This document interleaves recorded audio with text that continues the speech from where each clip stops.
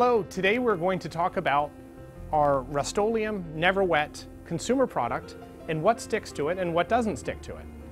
The science that explains how this works has two concepts: surface tension of a liquid and the surface energy of a surface. NeverWet Coatings and our company has developed ultra-low surface energy surfaces that can repel the surface tension of liquids that nobody's used to seeing being repelled. Let's take a look at a couple examples of liquids that will shoot off a NeverWet treated surface and discuss some others that won't. So let's start off with examples that will. Mustard.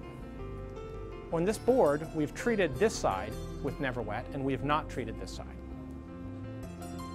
So you can see the mustard shoots right off the treated side, but on the untreated side, makes a mess.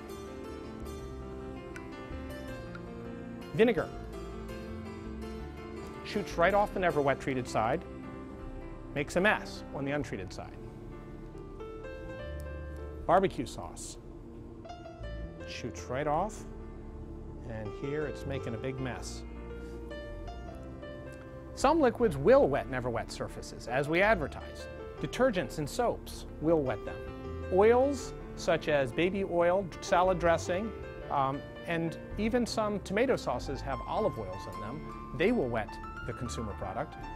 And solvents will wet these surfaces as well, such as gasoline. So this is our science. Hopefully this helps you better understand what will and what will not stick to the Rust-Oleum NeverWet consumer product.